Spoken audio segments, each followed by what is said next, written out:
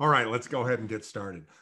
This session is being recorded. Welcome to the Confo webinar, Smartsheet for Project Management. This is a basic overview. Look for future webinars to go into a little more advanced functionality. You can also go to our YouTube channel to see our other instructional videos on Smartsheet.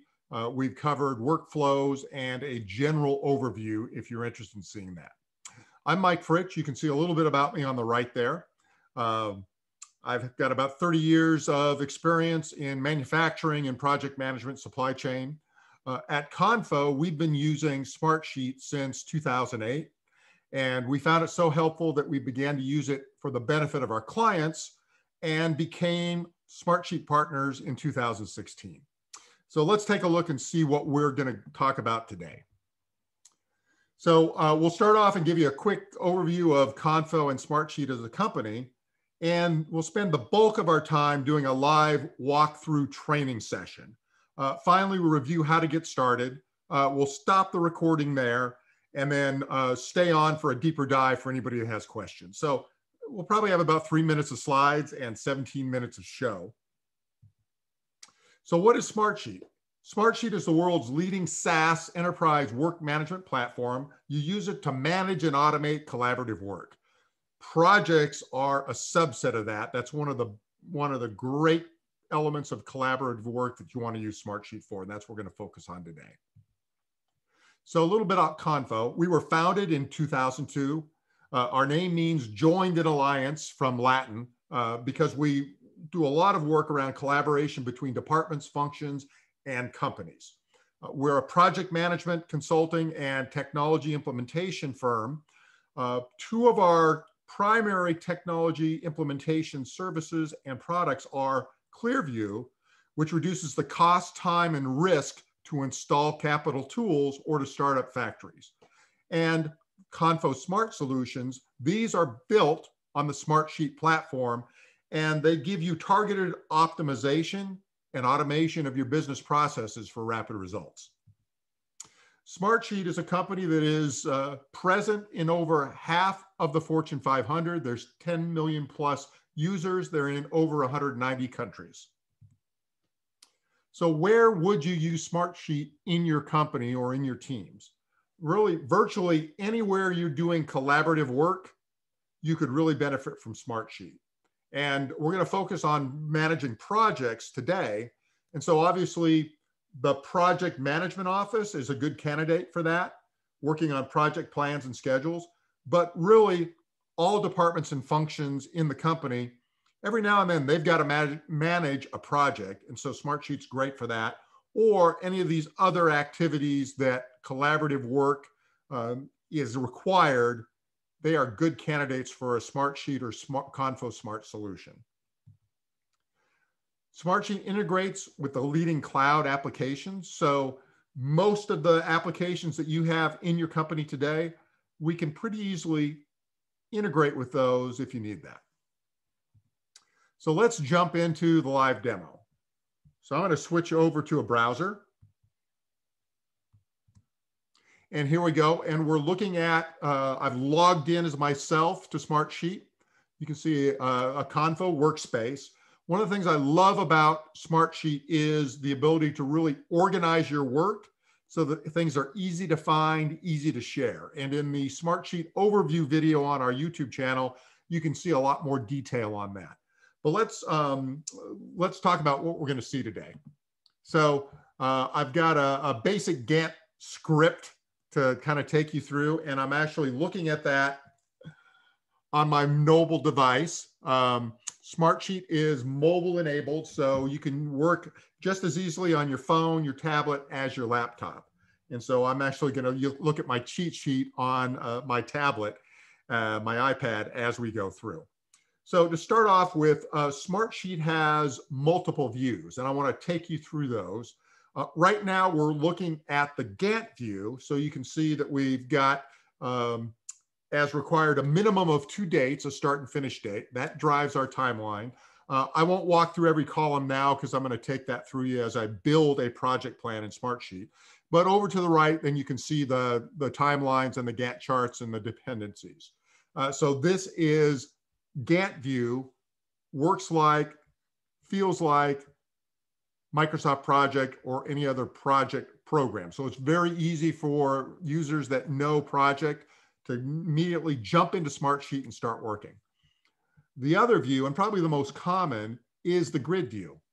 So I'll switch over.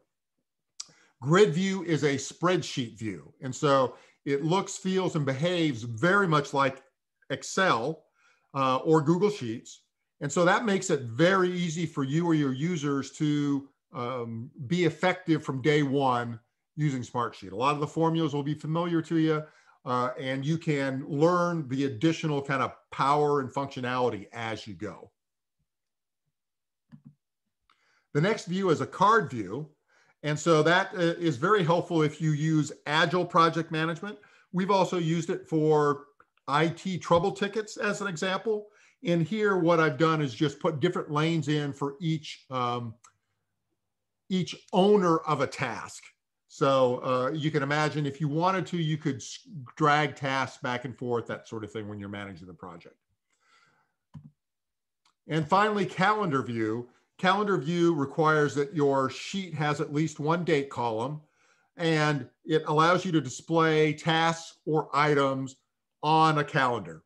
And so you can see where things line up from a time perspective. So for our purposes today, we're going to stay in Gantt View, which is project. And what we'll do is actually move over and let's go ahead and create a new plan. So we can come over here. If I right click and choose project, I'm going to make a new project. So I'm just going to call this demo project.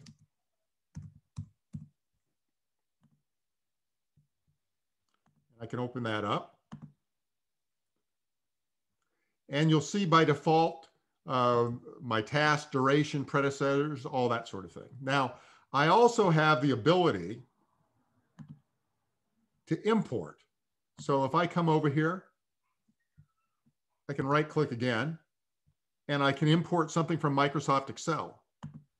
So let's do that. I'm going to come over here. This is some work that we did with a solar fab several years ago, a very simple installation of a tool. Let's open that up.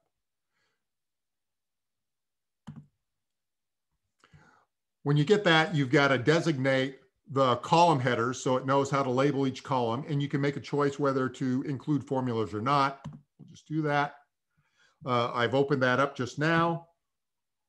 You can see that it opens in grid view because I imported an Excel sheet. But if I have a start date and end date column, then I can easily look at it in Gantt View and manage it like a project. So I'll move this over here and we can see it there. Now I'm going to go ahead and discard that. I'm not going to save it. You can also import from Microsoft Project. So let's do that. Let's do an example of that. Again, a past solar fab project. We've got some old project plans there. And just now, so you can see that I see which one I'm working on. I can open that up. And you'll see that it opens up in project view. It's got all the functionality. It's preserved everything. So important functionality here is it's very easy to collaborate or to use your current assets. So if you've got things that you're managing in Excel, you've got things that you're managing in project right now, very easy for you to bring those into Smartsheet. It's also very easy to get things out. So you can come in and you can choose to export into Excel or into project, or you can see these other options that you have here. So let's go back, and I'll go ahead. I won't save this. I'll discard this. And we have our demo project. So I'm going to walk you through each of the columns and how you would initially manage a project in Smartsheet. So if we come in here, let's just begin our first task. And so task name is a description of the task that you have. You know, when we do really complex projects, we'll add a column and do a task ID. But for basic project management, you don't need that. Next, you have the duration. So that represents the amount of time that you need to complete that task. So let's start with a 5 days. All right. And you can designate hours, minutes, even seconds, weeks, months, if you desire to do that. So there's a lot of flexibility there. The start date. So when are you going to start working that task? You can scroll down and do a calendar picker. So let's do that. And then automatically, if you've got a duration, it will drive the finish date. Okay. Predecessors, we'll show those in a minute. So let's make we'll come back when we make another task. You can assign this to someone. So let's assign it to myself. And one of the great functionalities is the ability to enable an automation. And now by default, anytime someone is assigned to a task on this project sheet, they will get a notification that they've been assigned to a task, and that'll happen on a daily basis. I can make that happen instantly, weekly, hourly. That's all easily configured by the user. Percentage complete. This will be important from a perspective of resource allocation, and also from showing completion on let's make this 25%. You can see that my Gantt bar now reflects what has happened. And since I'm 25% done, I'm actually in progress. So let's save that. So this is very helpful for reporting and for formatting based on conditions. Now let's go into a little bit more. So there you've got your status line, and then we have a comments line. And on the comments line, you can make comments, but if you want to go in more depth and have a conversation, so I'll just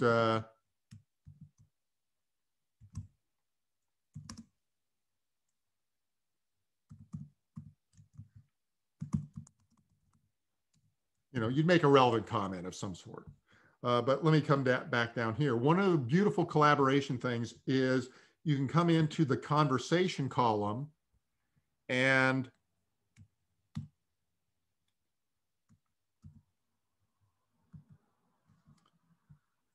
converse with folks. So I'm going to make a note to myself and the other system and say, need specs to finish task 1. So now when I'm playing the role with that login as mfritsch, which is a different login for me from demo purposes, I'll get a notification that MFTEA needs that information. And you can see on my tablet that a notification just popped up telling me that, hey, somebody needs something from you.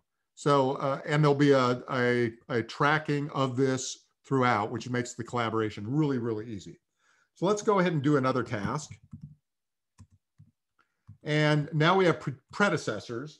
And of course, predecessors drive the other tasks. So I'm going to say that task 2 can't begin until I've done task 1. And so you can see that it automatically drives those dates. I'll leave it in at 1 day. And I'm going to go ahead and assign myself into this task. And again, I'm playing different roles here, so it's not as compelling to see. Let's call this 10% and in progress. And now what about work breakdown structures and subtasks as part of the dependencies? So let's do this. And I've got 2 tasks that are underneath this. So subtask 3.1, subtask 3.2. So to make those a subtask, I just need to demote them underneath. All right. And now these will drive task 3, the task above. And so let's go ahead and play with my predecessors again. Let's say that this one needs both 1 and 2 to start, and that task 3.2 needs task 4. And I'm going to make this duration 3 days and this 1 week. All right, so you can see that these roll up and drive the total duration for task 3. I've got my predecessors driving it, and I can come over here and assign it to other folks. So let's assign it to this person. Let's assign it to me again, and I'm going to hit save, and I'll get some notifications about that. We'll go ahead and say that these are not started.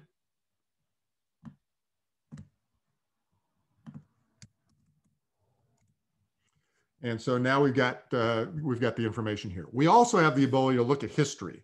So if I right click on a cell, I can view that cell history, and I can see that I first made a comment back on the 9th at 12:28 p.m.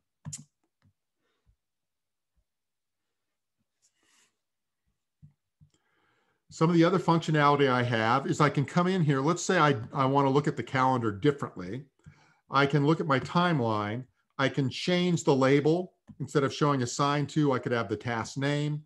I can make the top be months and the next line weeks if I want. Let's go ahead and apply that. By default, I could have it open to today's date. I also have the ability to look at critical path.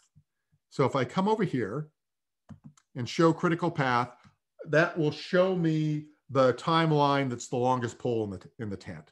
And so I can understand where things are versus critical path. And if I wanted to really focus in, I can come over and do this filter. And I'm going to create a new filter. And I'm actually going to share it with everybody that uses the sheet. And so